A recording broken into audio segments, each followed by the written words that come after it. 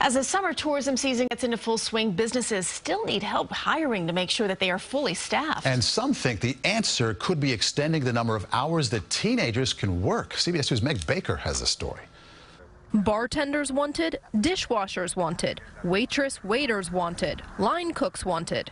These signs have been up for months outside the Windward Tavern in Brick, where the current line cook does the job of 3. I have about 2 other guys on the line. So, yeah, it's quite a bit. It seems nobody wants to come off unemployment. A proposed bill in Trenton could help ease the problem and let 16 and 17-year-olds work overtime this summer. This is definitely something that's needed, and it allows teenagers to work a little more, make a little bit more money if they choose to. With written permission from a parent.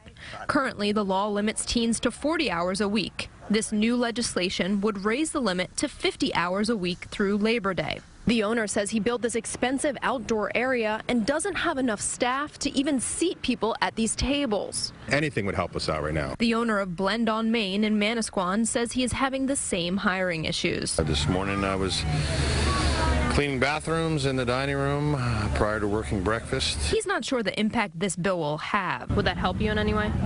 It's funny, even tough to get teenagers to come out and work right now. You don't see the same hungry kids looking for employment, that summer job.